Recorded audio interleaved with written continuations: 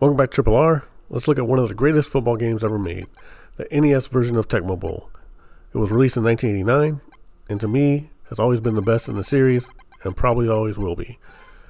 Tecmo Bowl was originally a 4-player arcade game with made-up teams. It was a lot of fun to play, but the NES version, however, had real teams with real players. And at the time in the NFL, it was a time of superstars like Bo Jackson, Walter Payton, Herschel Walker, Dan Marino, and many others.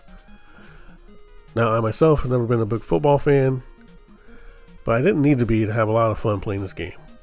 So I knew of these guys, I know of football, just was never a big sports fan, but Tecmo Bowl was a lot of fun. So let's talk about the presentation of Tecmo Bowl.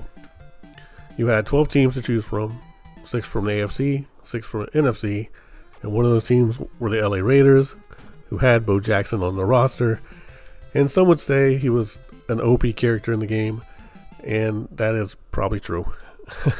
Each team had their own superstars, like I said, Walter Payton, the people beforehand that I mentioned. But the presentation was cool. You had your teams. The title screen drops in with a big Tecmo Bowl. We have a celebration screen. When you score a touchdown, you give a high five to a player. The name of your player will scroll across the top of the screen really big, easy to see. So it's a cool effect. They also did a halftime show, which was nice. Some stills, but the art's pretty good, especially for the time, being such big art. It really helped the game feel fleshed out. Now for gameplay, Tecmo Bowl still shines. It's easy, it's fun, simple gameplay. Each team has 2 run plays, 2 pass plays. Except for Miami, they have 3 pass plays and 1 run play. So you'll choose your play. If you're playing somebody, they'll try to match your play. AI does as well. If they match it, they pretty much sack you or get an interception very quickly.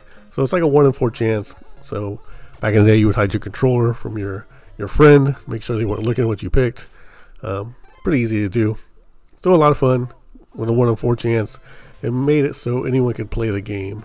And I think that's a very good thing, especially at that time. Like now, I don't want to go through a bunch of Madden playbooks with X's and O's, and I could care less. But I want to pick up, like, hey, we'll play this football game. It'll be probably 15 minutes max from start to finish, and it'll be a lot of fun the whole time. Very quick.